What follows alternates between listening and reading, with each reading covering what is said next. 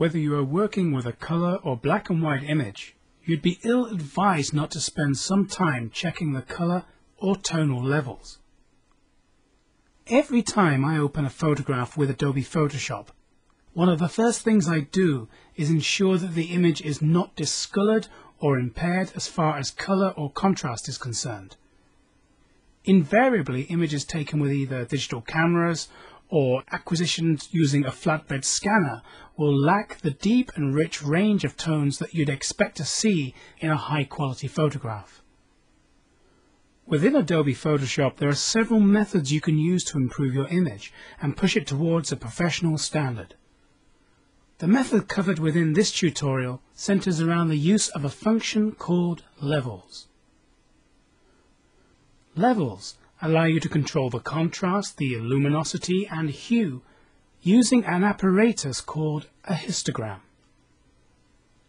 Let's start by opening up an image. Firstly, to keep things simple, we're going to experiment using a black and white photograph. Locate an image which has poor contrast, is faded, or is too dark or too light. For this tutorial, I'll use this image.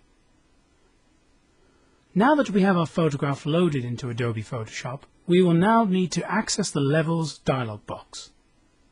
It can be loaded by visiting the Image menu at the top of the screen and by clicking on Adjustments and choosing Levels from the submenu.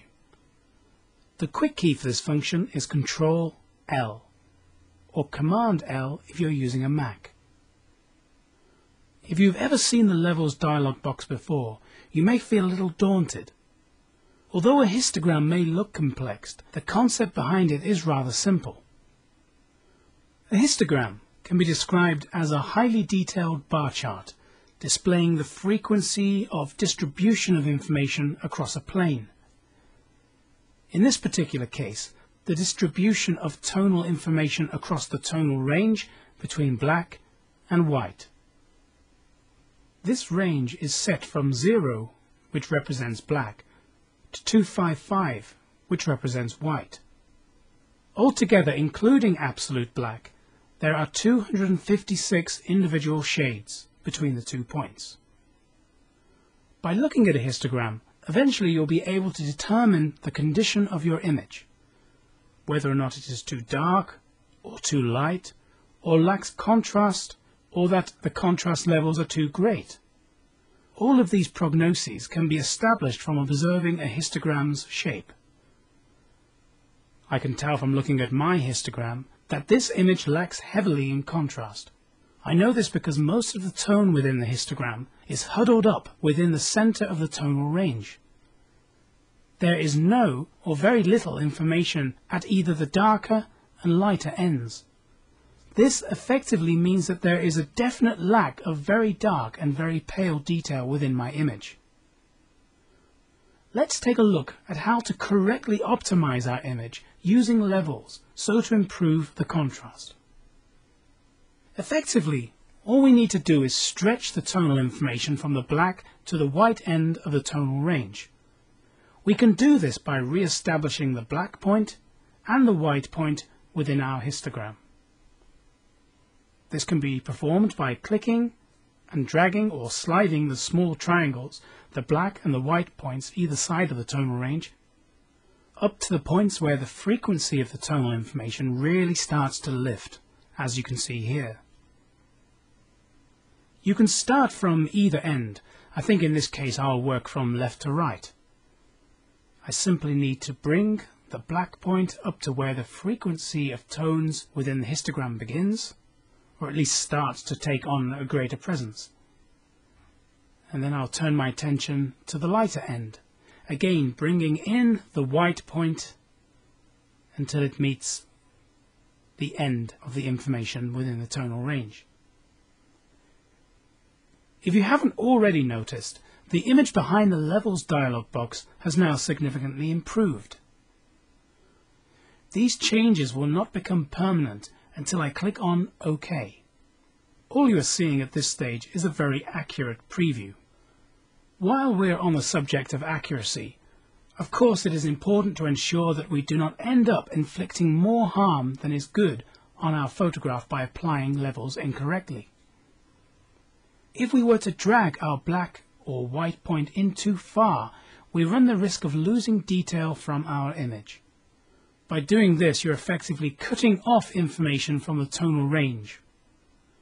If you want to be absolutely sure that you are manipulating your histogram correctly, hold down the Alt key on your keyboard, or Option key if you're using a Mac, whilst clicking and dragging the black and white points. You can now see directly how the frequencies within the tonal range relates to your image behind the levels dialog box. For accurate positioning, whilst holding down the Alt or the Option key, drag the black and the white points in turn until you start to see small pixels of information appear. The aim is to tolerate these pixels up until the point that they start to form clumps. If you can see clumps of pixels forming, then you're going too far over. Back off a little. There.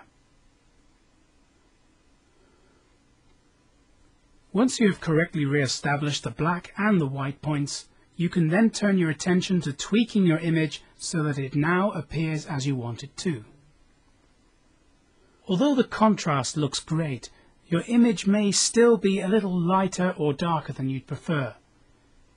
In this case, all you need to do is change the midpoint. Now the midpoint is the central slider in between your black and white points. This point controls the weighting of tonal information either towards the black or the white ends of the tonal range. Experiment with sliding the midpoint to the left to lighten and the right to darken. Once you have done this, you are now ready to commit to these changes by clicking on OK. This method, outlined in this tutorial, works well for the vast majority of images, but not in all cases. Some photographs still require tweaking by eye.